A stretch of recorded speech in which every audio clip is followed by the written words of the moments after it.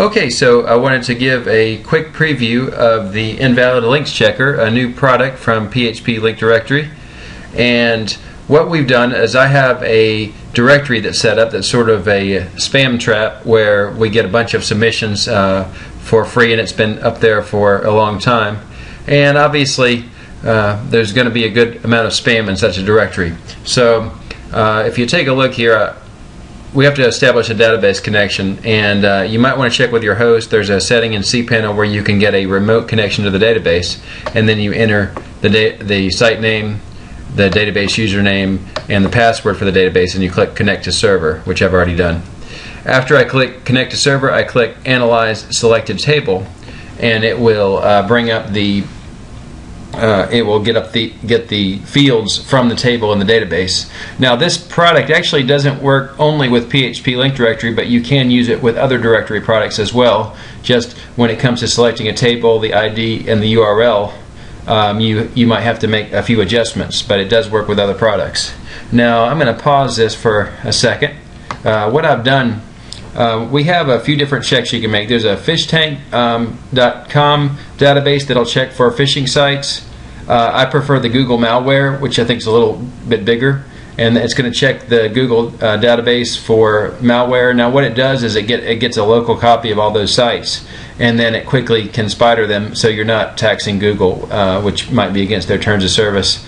Also, there's a text file inside the same folder where the application is stored, and you have a list of spam words, lots of nasty words that you probably wouldn't want to, I couldn't repeat, and you can change the words in that. You'll see I have some words that aren't necessarily spam but can be used to flag sites that I might not want to include in my directory.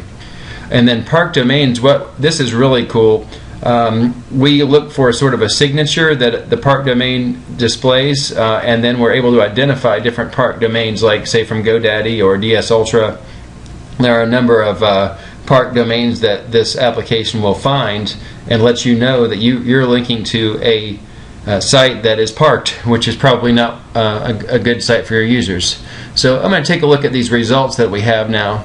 I've only done a couple hundred sites out of a very large database, but I'm going to sort by, I've got, you can see it found a GoDaddy park domain, and let's see, double check that one. And we can see, indeed, it is a park domain. Let's close that. And then it found XXX as spam words. That may not be spam, so let's look at what some of the spam words it found. You can see we have a lot of drug sites. Shoes isn't necessarily spam, but it was one of the words in the text file, and you could have changed it yourself. Ringtones, and I won't mention some of the words, but you can see we have a lot of drug sites in there. There's Levitra, pharmacy, hair loss, gambling, and some of these sites may be just fine. You may want them in your directory.